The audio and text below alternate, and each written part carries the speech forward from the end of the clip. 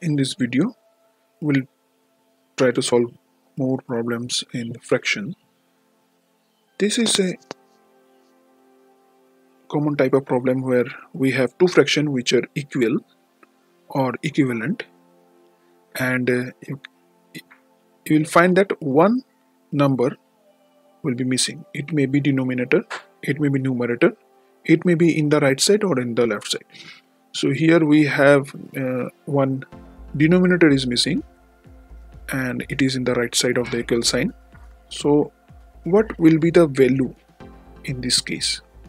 So to find out this, we have to check that because these are equivalent fractions, so I can take this 6, and from 6 in the numerator 6 and the 36 must have a relationship.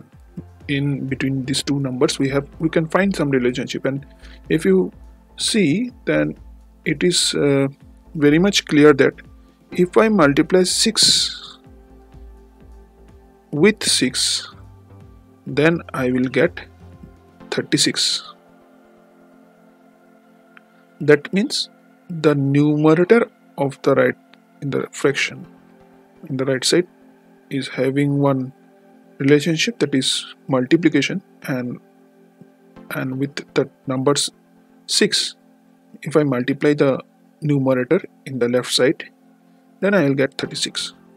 That means to get the denominator in the right side, we have to multiply 9 with 6.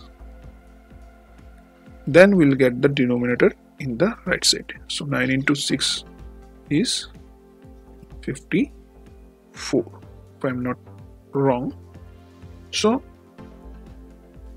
here we can do this.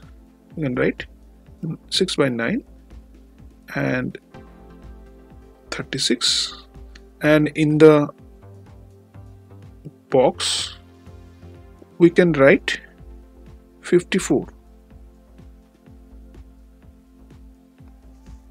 Let us try another example.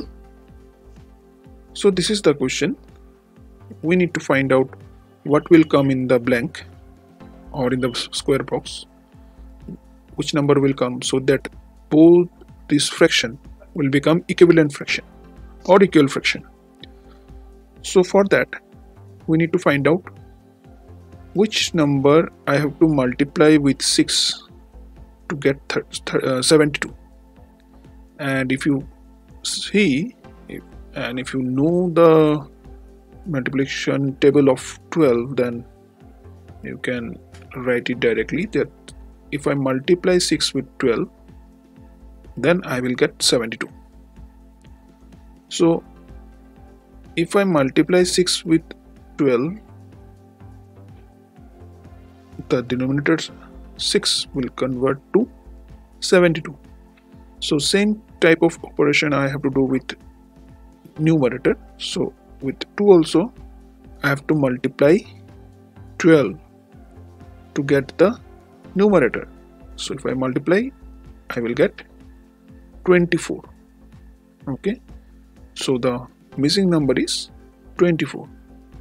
So 2 by 6 equal to 24 by 72. Let us find out the missing number with some other method.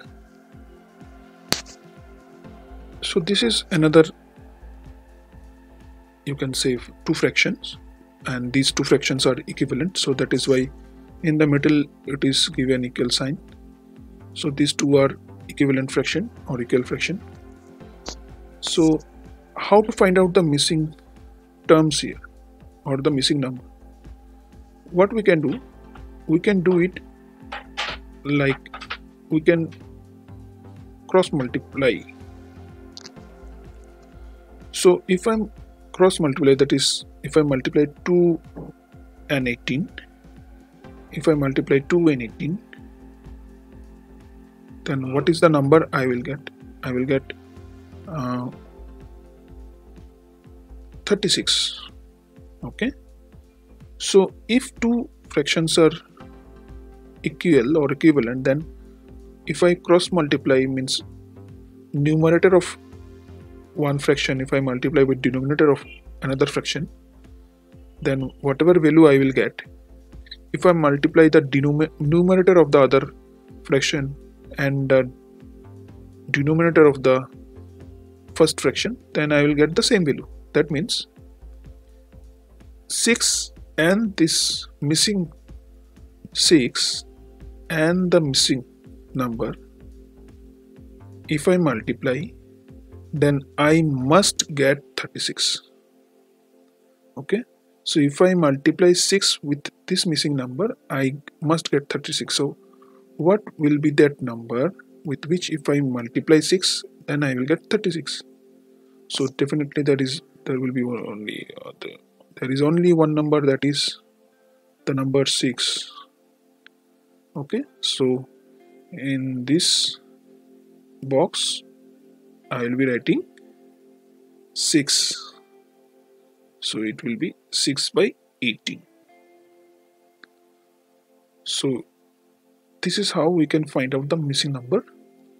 In the next video we'll see the addition and subtraction of fraction. So please like the video if you understood the concept, and keep watching the video so that you can understand the fraction completely. Thank you very much for watching the video till the end.